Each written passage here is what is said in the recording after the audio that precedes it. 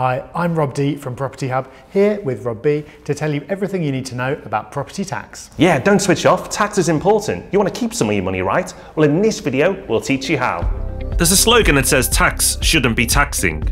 But with the amount of taxes in property, it seems it is a little. Let's look at some of the taxes that you may have to pay. The first one is stamp duty.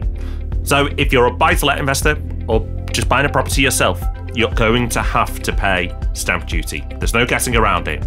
So you're going to have to factor that in. Now, the price of your property will determine how much stamp duty you're going to pay. The percentage increases the more expensive your property is. These tax bands and the amount you have to pay is often changed by government.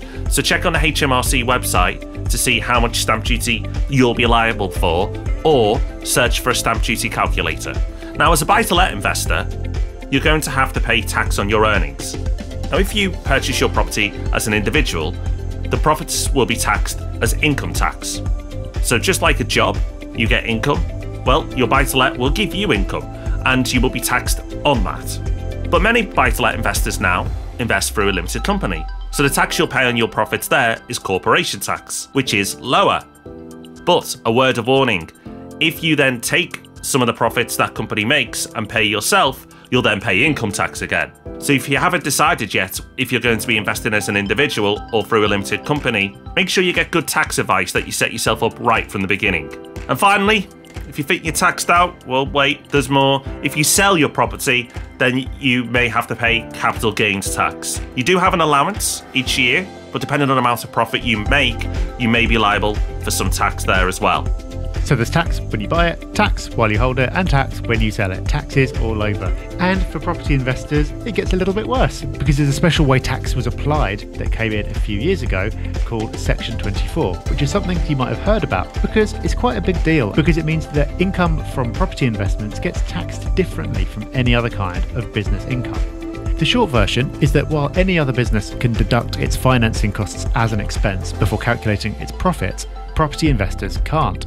So you end up paying tax on your real profits plus the amount that you paid out in mortgage interest minus a 20% deduction on your mortgage interest that you're allowed to claim.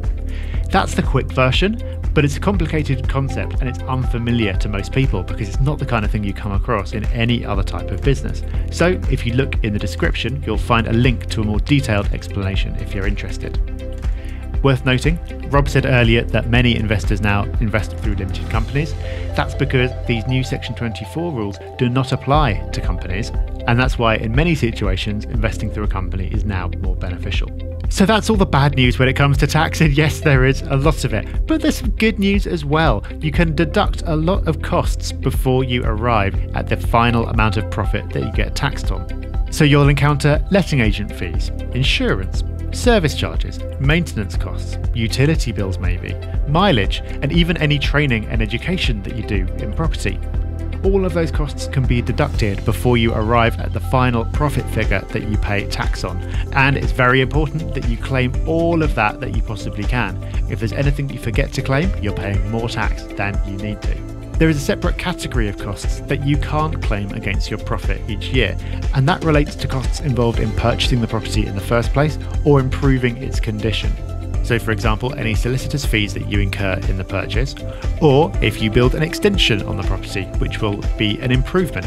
Any costs like that can't be claimed each year, they can only be claimed when you sell to reduce the amount of capital gains tax that you have to pay. So when you're noting down all your costs, you need to categorise them into ones that you can claim now against your profit, and ones that you need to file away but make sure you don't lose so you can claim them when the time comes in the distant future to sell. So, how can you reduce your tax bill? Well, first of all, decide if you need to invest through a limited company. Now, you may not know this, and most people don't. You're going to need to get some advice, so make sure you work with a good accountant. The next thing you can do is split income smartly between partners. If you earn different amounts, then it can make a big difference on who gets paid what.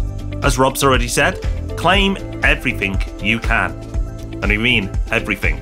Don't slip here, don't get lazy. You're taxed enough, so make sure you get back what you're owed. So with so much tax in so many different places, you could think, oh, is property investment worth it? But it is. But you can end up paying more than you need to. A good accountant shouldn't be seen as a cost. It's a fantastic investment because good and great accountants will save you more than you pay them. Significantly more. So whether you're investing already and you're questioning have you got yourself set up correctly, or you're about to begin, if you haven't had tax advice yet, get some.